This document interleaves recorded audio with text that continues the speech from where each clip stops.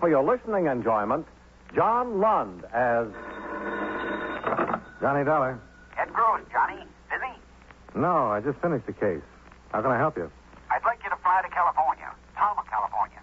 Investigate the death of a woman who was reported to have perished in a fire. Sarah Deering. Sarah Deering? That name has a familiar ring. The silent movie star. Oh, yeah. Well, she retired in the 20s, didn't she? At the peak of her career. Our company carries a $100,000 policy on her life, and there's a rumor in Palma that Sarah Deering's death was not due to the fire. Oh, yeah? We got the tip from a news item in the local paper, the Palma News. Who benefits by her death? Her estate. We have no way of learning who she appointed as executor of her estate or who the beneficiaries might be, but a claim for the $100,000 will undoubtedly reach us before long. Meanwhile, I'm to investigate this rumor? Yeah. I'll send you our file on Sarah Deering and the newspaper item that gave us the tip.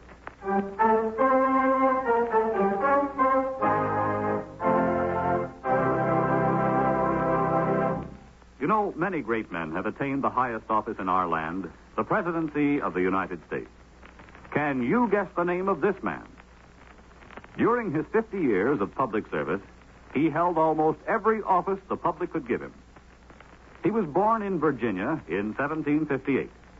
And at the age of 18, when he left college to enter the Army, his cabinet boasted the names of such distinguished Americans as John Quincy Adams and John C. Calhoun. When he was reelected in 1820, he carried every state in the Union and won every electoral vote except one, which was cast for John Quincy Adams. If you don't have his name by now, here are two more clues. During his presidency, the first public high school was started, and the first steamship crossed the Atlantic. Who was he? James Monroe, 5th President of the United States. His life is part of your American heritage.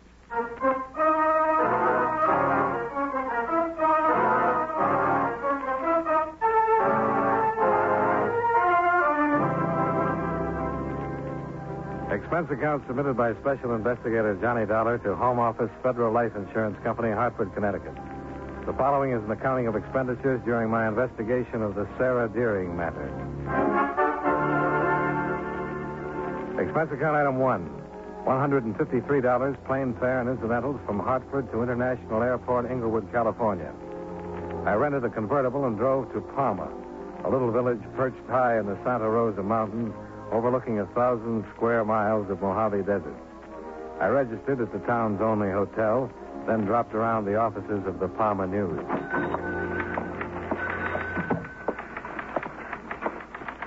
Oh, hello. Can I help you? I'm looking for the editor, Lacey. M. Lacey. I'm Lacey, Maggie Lacey. The editor? The editor. You're kidding.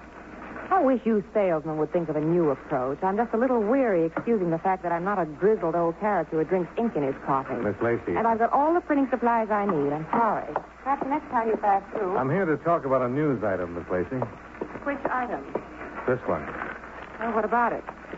Well, it says that there are some rather peculiar circumstances, quote, surrounding the recent death of Palma's most famous citizen, Miss Sarah Deering. These circumstances were discovered by the Palma News and brought to the attention of Dan Cox, County Sheriff. As of this writing, Sheriff Cox has chosen to ignore the evidence submitted by the news. Why? Unquote. You write that? Yes. And you submitted the evidence to Sheriff Cox? Yes, I did. What sort of evidence, Miss Lacey? Now, I'm not sure that's any of your business, Mr. Dollar. Johnny Dollar. My credentials. Oh, insurance investigator. For federal life. They insured Sarah Deering? For $100,000. Who's the beneficiary, Mr. Dollar? Her estate. The executor hasn't contacted my company as yet. In fact, we don't know who he is or where to reach him. 100,000, you said. Just waiting to be claimed. Well, that would explain why she was killed. What did you say? Sarah Deering was murdered, Mr. Dollar. I'm almost positive of it. You better explain, Miss Lacey. Well, as you know, Sarah Deering was burned to death in her bed. At least that's what the county coroner certified. Accidental death due to fire of unknown origin. But you disagree. And I'll show you why. I found this in the ruins of her bedroom. A medicine bottle. The label was burnt off. What's this stuff caked in the bottom? Well, Pete, the local pharmacist, analyzed it for me. It's what's left of a very powerful sedative. Is this the evidence you submitted to the sheriff? Mm-hmm. And he said it wasn't anything to be concerned about. Now, listen, Mr. Dollar. The stuff in this bottle can only be purchased by prescription. And it wasn't purchased here in Palma. So? So I think those two men brought it. I think they drugged Sarah Deering and then rigged up some kind of contraption that would start a fire in her bedroom after they got out of town. Hey, hold on. You left me with two men. What two men? The ones who come to see Sarah Deering every year on the same day. Who are they? Nobody seems to know. They usually come together on the noon bus and leave town on the 6:20. I took a photograph of them last year. Trying to do a story on them someday, you know, from the angle of mysterious admirers make yearly pilgrimage to see ex-movie queen. Here it is. And these men appeared on the day of her death. Mm-hmm. They left on the 6:20, and the fire was discovered at 8. Any idea where they come from? Hollywood. I checked with the bus drivers. You've done a very thorough job, Miss Lacey. Sarah Deering has been my idol ever since I was old enough to dream. I read everything ever written about her. She was a wonderful woman. Yeah, so I've heard. I understand she was a recluse. What woman wouldn't be after the heartbreak she's had? You know, she died broke, Mr. Dollar. Except for the insurance policy. Did she owe anyone? No. No, there was just enough left in her bank account to pay her few debts and Hilda's wages. Who's Hilda? Hilda Brower, her personal maid. Been with her ever since she started in pictures. Mm-hmm. Well, thanks for your help, Miss Lacey. I'll keep in touch.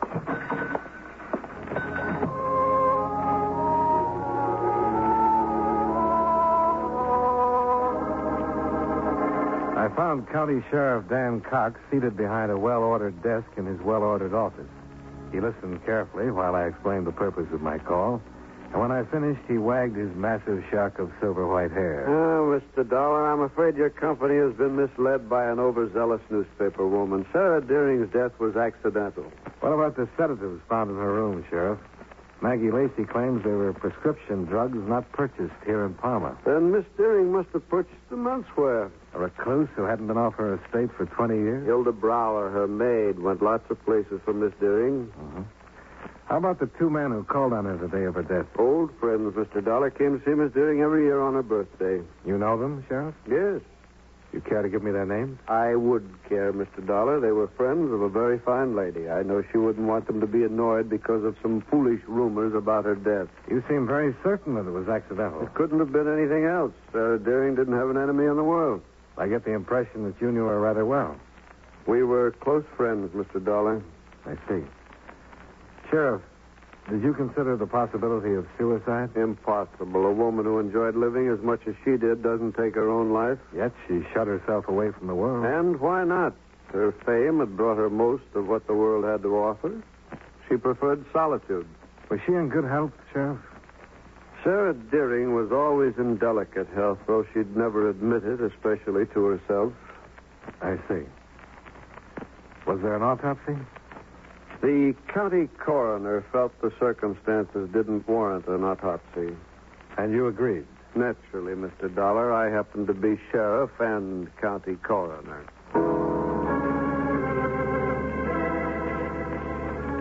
I drove to the outskirts of town and located Sarah Deering's rambling Spanish villa, where I found Hilda Brower, an enormous, tearful woman. It was my evening out. Same as every Thursday, Mr. Dollar. I go to early movie. I'm home at 8. I smell smoke. It comes from her bedroom. There's fire. I try to reach her, but the flames... It's all right. You did what you could, I'm sure. Excuse me, please. I'm not myself, you understand? Of course. Hilda, who were the two men who visited Miss Deering that day? Two men? The ones who came every year on her birthday. I do not know any men. Now, Hilda, I know you're upset, I but cannot tell you any more. I don't know any more. you know their names, Hilda. What are they? I cannot say any more. Please, go away now. Now, look, Hilda, You all I... best leave, Mr. Dollar. Oh. Wow, Sheriff Cox. Hilda can't tell you any more than I've already told you. Case is closed. Why persist in stirring up ugly rumors? I've got a job to do, Sheriff. You've done it. Now, why not leave us in peace? I'll be going when I'm satisfied. That's your privilege, sir. Meanwhile, don't trespass on this property again. Just as you say, Sheriff. Goodbye.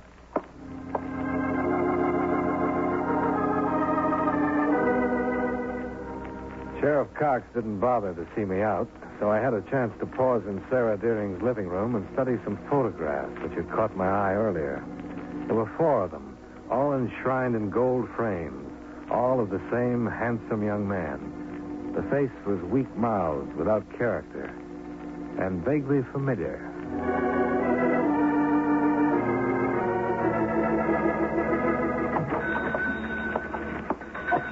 Oh, Mr. Dollar. Back so soon? Any luck? I don't know yet, Miss Lacey. May I see the photograph of those mysterious visitors you showed me before? Oh, of course. Here you are. You got a lead, Mr. Dollar. I think so. You see this man?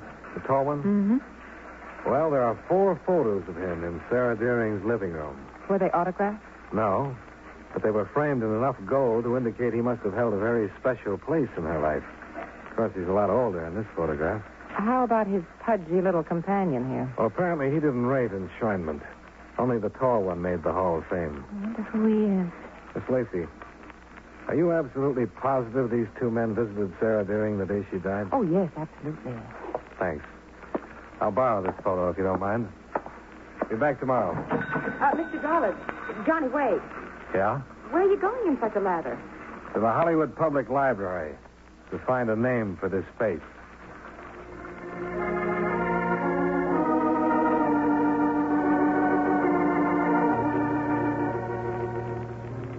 If you think the person in this photograph was an actor, Mr. Dollar, his picture and name will undoubtedly be cataloged in the Players Directory or prior to 1937, the Standard Casting Directory. Well, fine. However, unless you know approximately when he was active, you may be in for a very long search.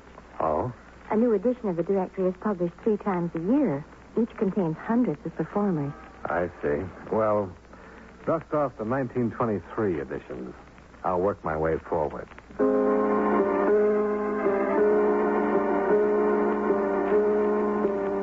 4 hours and what seemed to be 400,000 faces later, I found my man in a 1928 edition of the Standard Casting Directory. He was Neville Thomas, represented by an agent named Mattie Freeman. A phone call to the Artist Managers Guild disclosed that Freeman had gone out of business 10 years ago. He was now owner of Mattie's Steakhouse, an expensive eatery on La Cienega Boulevard, Hollywood's Restaurant Row. At the bar, I was about to relieve my parched throat when who should approach but the pudgy little man in the photo Maggie Lacey had loaned me. Oh, I'm Matty Freeman. Edward said you want to see me. Yeah, that's right. I didn't catch your name, Mr. Dollar. Johnny Dollar. Insurance investigator. Here's my What credentials. can I do for you? Well, I was looking for an actor you used to represent, Neville Thomas. But you'll do fine. For now. I don't understand. This photo give you a hint? Never me. Taken in Palma last year. Where'd you get this? That's not what I'm here to talk about, Mr. Freeman. Okay, so you've got a photograph. And a witness who saw you and Neville Thomas in Palma a few hours before Sarah Deering died. I don't know what you're talking about, Mr. Dollar, and if you'll excuse... Just a minute. What is it? You mean to say that you've never heard of Sarah Deering? It was my privilege to be in the business when Sarah Deering was making motion picture history. Well, feeling the way you do, it seems to me you'd be willing to cooperate. How? Explain what you were doing in Palma the day Sarah Deering died. Why should I explain anything to you? I just thought maybe you'd like to clear yourself. What? Suspicion of Sarah Deering's murder? I'm having a pipe dream, Dollar. Sarah Deering died on a fire. Okay. Then let's move on to Neville Thomas. Where can I find him? I wouldn't know. All right. Have it your way. I'll find Neville Thomas with or without your help. My company can usually get police cooperation. I'll see you, Mr. Freeman. 1 second, Dollar. Yeah? Just what does police cooperation imply? Oh, a statewide alarm for Neville Thomas? Wanted for questioning in connection with the death of Sarah Deering? The sheriff at Palmer certified the death was accidental. The matter's closed. Any matter of murder can always be reopened. It'll be messy, lots of newspaper publicity, but I'm going to find Thomas. See you around. Wait, Dollar. Yeah? Neville Thomas is in my office.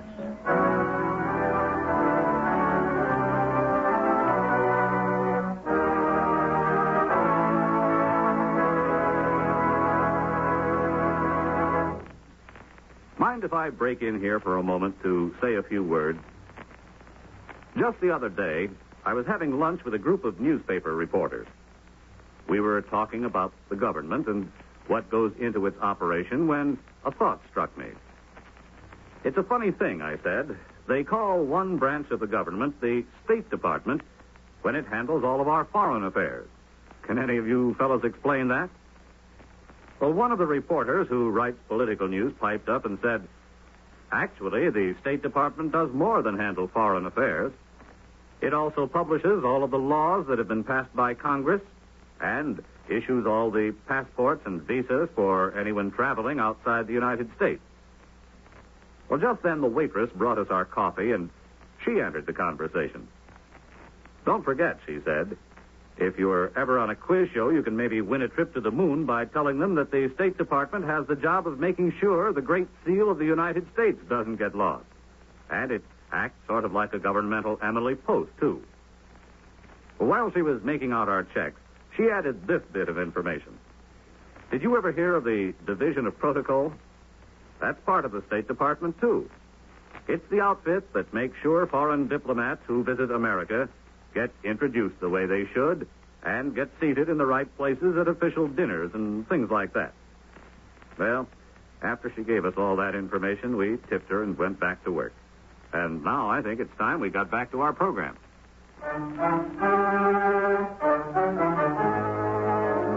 And now, with our star, John Lund, we bring you the second act of Yours Truly, Johnny Dollar.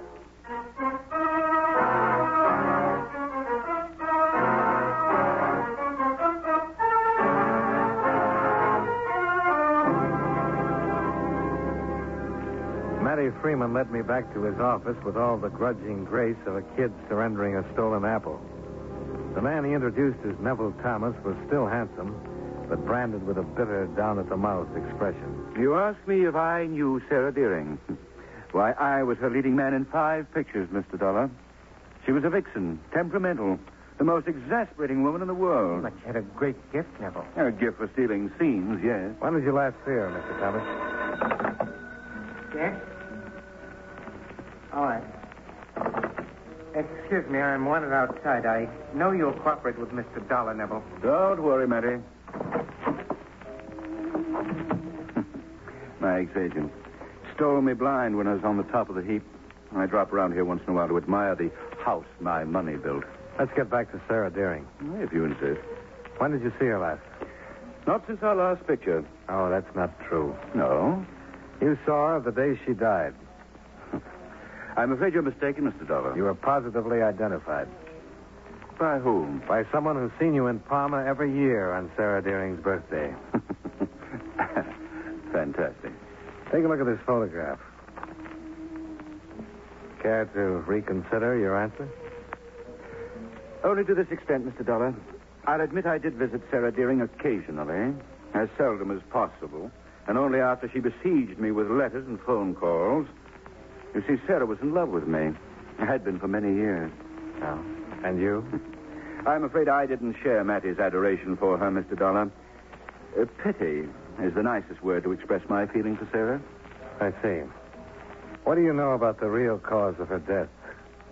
I read that she died in a fire. Has there been some further development? You were seen leaving her home less than 2 hours before the fire was discovered. Impossible. I can prove I was here in Hollywood at the apartment of a friend. Who? Matty Freeman. Well, it didn't take a mental colossus to deduce that Thomas and his ex-agent had rehearsed their alibi before I ever set foot in the steakhouse. The clincher, if I needed one, came as I pulled out of the parking lot. I spotted Matty talking to someone in a parked sedan. The someone obliged by striking a match to his cigar, which revealed that it was Sheriff Dan Cox. Right then, I decided to call it a day. I registered at the plaza, took an aspirin, a hot shower, and a sleeping tablet, in that order.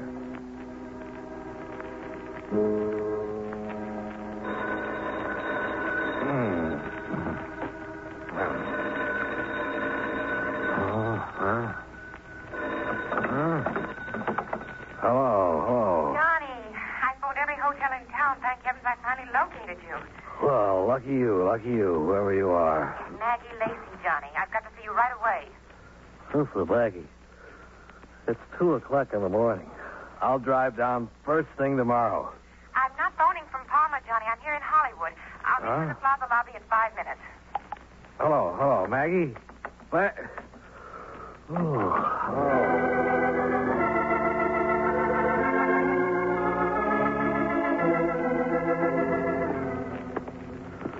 Say, Maggie. Johnny. Oh, you look awful. Oh, I told you. I took a sleeping tablet. Oh, it's a blockbuster. Oh, my eyelids feel like lead sash weights. Come here. Let's sit down over here. Okay. Hello, Maggie. Ooh, legs happy. Well, when I missed you at the library, I decided to do a little research on Sarah Deering. Well, good for you. Well, they have a wonderful Sarah Deering scrapbook with all her news photos and clippings. I borrowed this. Hey, do these agonized eyes deceive me, or the people in this photo... Read the caption, Johnny. Relaxing with Miss Sarah Deering beside her Hollywood swimming pool are the 4 lucky people to whom the motion picture star will someday leave her multi-million-dollar estate. They are, left to right, Miss Hilda Brower, her personal maid, Mr. Matty Freeman, her agent, Neville Thomas, her current leading man, and Dan Cox, her attorney. Think of it, Johnny. Sheriff Cox, the man who insists her death was accidental, is one of her heirs. Well, I'm not the least surprised. Well, I'll see you in the morning, Maggie. Well, Johnny, wait. Aren't you going to do something? Yeah. I'm going to point you toward the YWCA, then send a wire to my company. Well, wait quietly for an answer.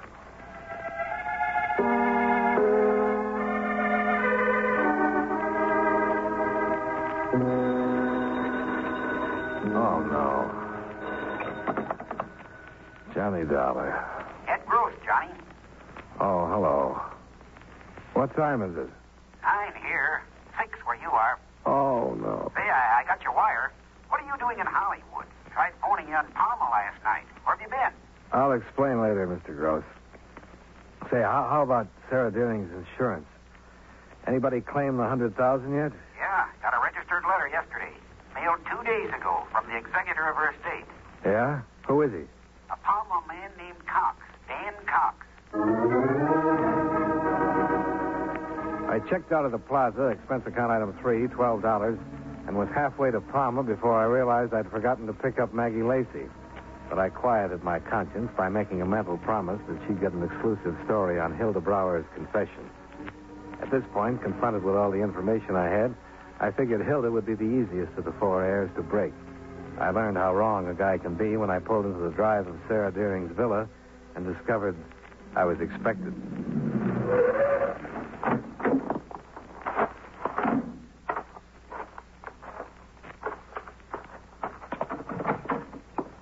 Come in, Mr. Dollar. Well, you do get around, Sheriff. Yes, you too, sir. Fortunately, your moves are fairly predictable. So you're here to see that I don't talk to Hilda again, hmm? Hilda is ill. She can't be disturbed. Let me read you a caption on an old newspaper photo. Relaxing with Miss Sarah Deering beside her Hollywood swimming pool are the 4 lucky people to whom the motion picture star will someday leave her multi-million-dollar estate. They are, left to right, Hilda Brower, Matty Freeman... Oh, you need Neville... to go on, Mr. Dollar. I see what you're driving at. You think the 4 of us murdered Miss Deering for her insurance? Well, it's the most logical theory to date, Sheriff. Especially since you happen to be the executor of the estate. Mr. Dollar, Sarah Deering was not murdered. However, I will admit that she did not die as a result of the fire. Oh? She was dead when the fire was started. Started? Who was the firebug? Hilda. She came home, found Miss Deering dead, an open bottle of sedatives beside the bed. Suicide. That's what Hilda thought. She must have gone out of her head with grief. She told me later that her only thought was to protect Miss Deering's name from the shame of a suicide's death. So she set the fire to destroy the evidence? Yes? And to circumvent the suicide clause in Sarah Deering's policy. What's that? Policy is not payable if the insured dies by her own hand, Sheriff. Your tone implies that I was unaware of that fact, Mr. Dollar. I'm not interested one way or the other. My job's finished. I'm reporting death by suicide to my company. You haven't heard the full story, Mr. Dollar. There's more? Sarah Deering was not a suicide. You just said she was. I said Hilda thought she was. Get to the point, Sheriff. After Mattie Freeman and Neville Thomas paid Miss Deering their usual birthday visit, she had another caller. Who? He's down the hall in the study. This way. Because of your skepticism, Mr. Dollar, I had to request the state police to get the man you're going to meet.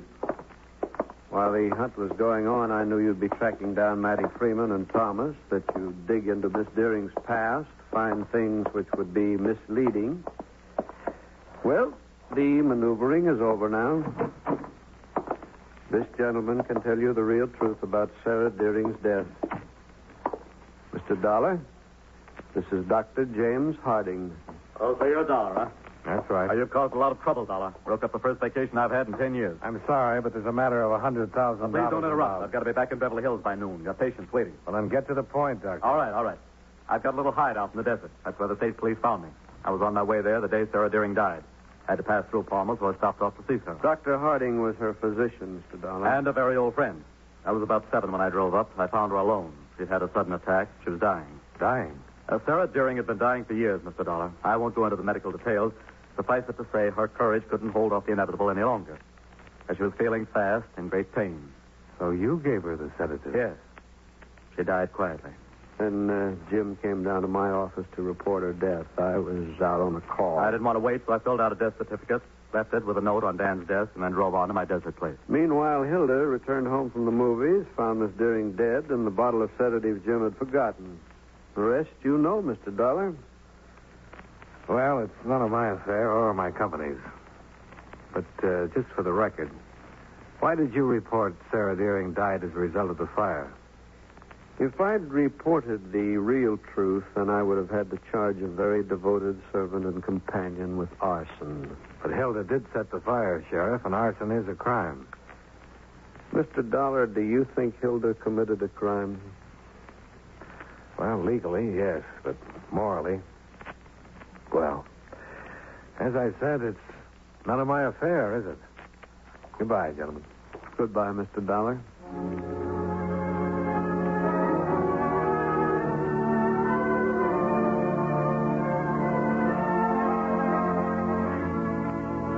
Expense account item number 4. $5 to check out of the Palma hotel room I never had the chance to use. Item 5, $51.75, gas, oil, and rental on the convertible. Item number 6, $150, plane fare and incidentals back to Hartford. Expense account total, $372.25. Yours truly, Johnny Dollar.